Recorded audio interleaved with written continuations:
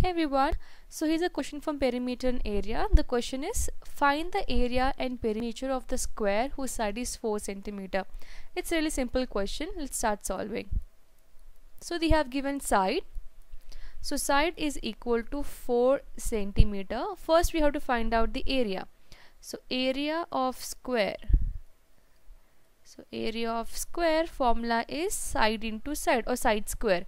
So side multiplied by side or side square you can write down, which is equal to 4 centimeter multiplied by 4 centimeter. So 4 4s are 16, so we'll get 16. Centimeter into centimeter will be centimeter square. That's it. Now we're going to find out the area of perimeter. So area of perimeter is equal to 4 into side. This is a formula for perimeter, or you can add a side 4 times.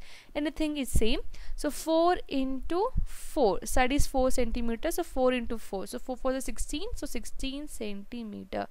That's it. It was a simple question. You can expect this kind of question for 2 marks. So that's it. I hope it's clear. In case you have any further questions or doubts, you can drop a comment below. Thank you so much for watching.